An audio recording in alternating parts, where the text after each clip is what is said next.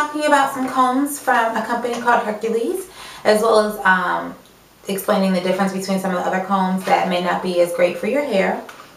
So first thing is, when I first started on my hair journey in 2009, the most popular comb undoubtedly was the Gibbery shower comb, which looks like this. Sometimes they're by Gibbery, sometimes they're not. They have the hook on them. I'm not quite sure why this was the most popular comb. I think maybe convenience, and you know how sometimes things in the quote-unquote online hair world goes. Something becomes popular, one person with great hair recommends it or tries it, and suddenly, you know, it's a sensation or whatever. Sometimes for good and sometimes not so good. For example, the Tangle Teaser. A lot of people jumped on that bandwagon, and then 3 to 6 months later, like clockwork, so many ladies came back and said that it broke their hair off. So, you know, sometimes it works and sometimes it doesn't. So, as you can see, I have two. And these combs are okay, but what I noticed is that I would get a lot of breakage. Like, see how on the tips of these two combs, they have like this little rubber part? I felt like that was, I don't know, causing breakage or something. And for a while, I used to just take some breakage as normal. When you comb your hair, it's manipulation. You're going to get some breakage, and I would take a lot of that as normal, to be honest. And then I saw a review for the Hercules combs, and I bought 3 of those. So let me go ahead and talk to you about the ones that I have. First of all, the company, I'm calling it Hercules. I'll put it across the scene. Hercules-Sagemann, I think is how you say it. And basically, their company sells like hand-sawed, 100% rubberized, seamless combs. They sell all different styles. They sell picks, and you know, they sell Denman brushes, you know, all kinds of different hair products, but I'm talking specifically about their combs. And I bought 3. The first one that I have is the Jumbo Rake one, and it looks like this. And you can see that the ends are beveled, and it says Magic Star on it, and the number is 5660. Okay. The second comb that I have, it's their styling comb, and it's number 1975, and it looks like this. It has a long handle. And then the third comb that I have is number 6450, and it's a small tooth comb that looks like this.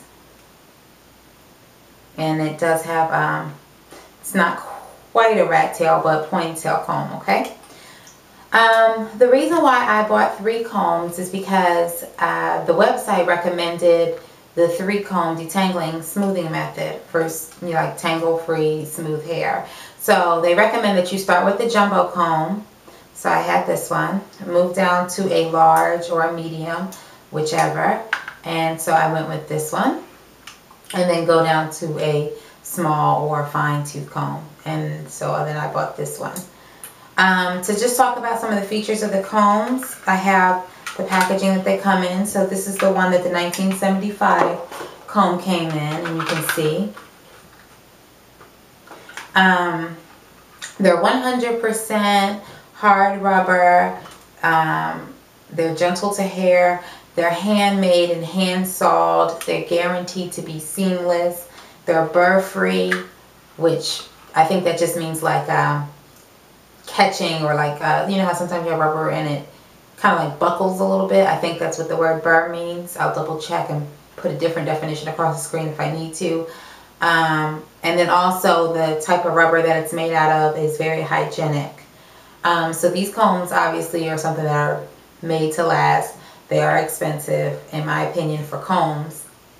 And I'll make sure that I put the prices down in the description box.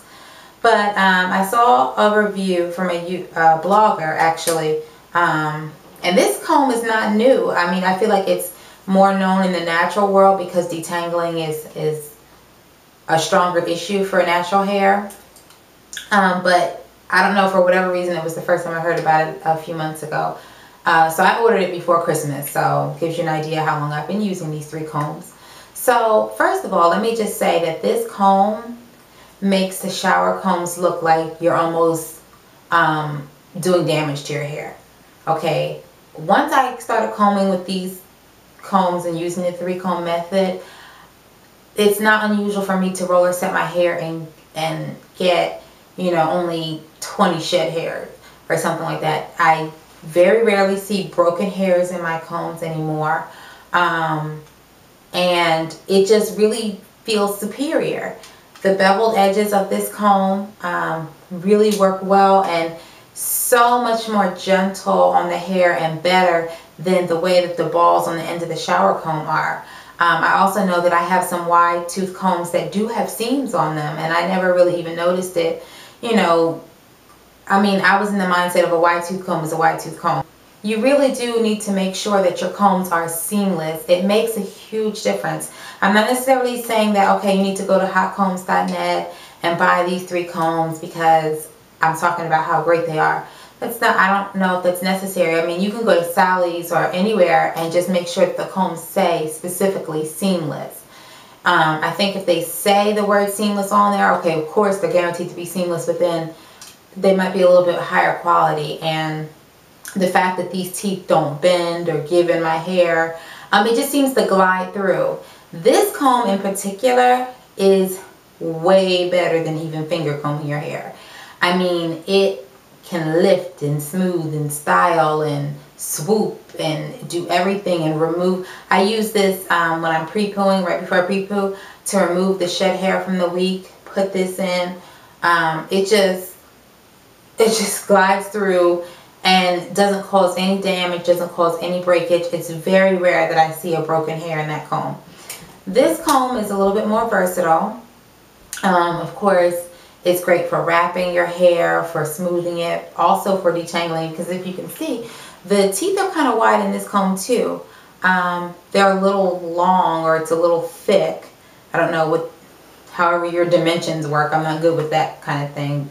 Thick, deep, you know, whatever, wide, however you think of it as far as the size of the teeth this way being a little wider. They're not completely skinny, and I think that adds to how well this is able to style the hair and how much control over the direction and what you're trying to do with your hair. This definitely is a comb more for control, and I would have to say this is the most versatile of the 3 because it is a wide, you know, the teeth are wide and you can detangle and smooth without worrying about damage, but you can also style and, you know, get really sleek looks with this as well. I purchased this comb. Now I will say that this comb, one, let me just say this, I never use fine tooth combs on my hair, even when I'm roller setting. I'll use a small tooth comb, which is what I believe this one to be.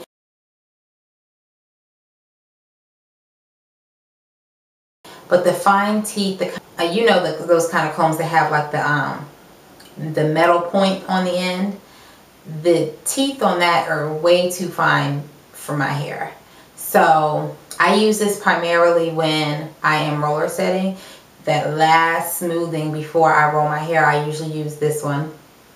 And it works wonderfully. I love it, but I will say that if you go to any beauty supply store or Sally's or whatever and you buy, you know, a nicer comb, again, like I said, pay attention to it being seamless. This is probably the one that I would say save your money on. The other 2 are definitely worth it, in my opinion. But this one, I have a few combs that are similar that I don't really notice a difference when I'm not using the Hercules comb. But let me see. Here's the Hercules one here. And here's one that I got from the beauty supply store or Sally's or something. So you can see they're quite similar. And so I would say, if anything, you can save your money on this one. But I'm glad that I bought the 3 combs and the system.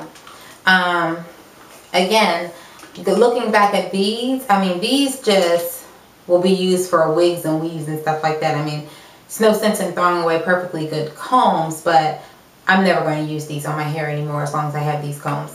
I travel with them. I'm thinking about buying a second set just so I can have, in case I misplace one of my quote-unquote good combs, because it makes that much of a difference. It really does. And if you're a person like me where you take some breakage in your comb and some broken hairs every single time you comb your hair, you take that as somewhat normal. Don't. See if it's your comb, you know, even if you don't purchase the Hercules combs or the whatever, Hercules-Sagemann, you know, just upgrade to a nicer comb. See if it makes a difference, because I can tell you that this makes a difference. Even in my ends, I recently had a cut, but that's because I had a scissor happy hairstylist. But once I had the thin end episode from a few months ago, back in I think November or September, somewhere around there, and then I ordered these combs in December, I noticed a difference in how keeping up my ends, how much easier it was and better it was, and how just more finished and smooth that my hair looks in switching to these combs. So just to say it, you know, all combs are not created equally. You may not want to spend $15, $20 on a comb, and I don't blame you. Let me be honest with you. I do not blame you at all. But I will say that my experience is that these Hercules combs are definitely worth the money, and I would recommend them. And if something were to happen to my combs, if I were to accidentally step on it or break one or lose it or something, I would be repurchasing for sure, because I think the combs are that great. So if you have any questions, just let me know and I'll be happy to answer them. Thank you so much for watching this video. I will talk to you soon. Stay blessed. Bye.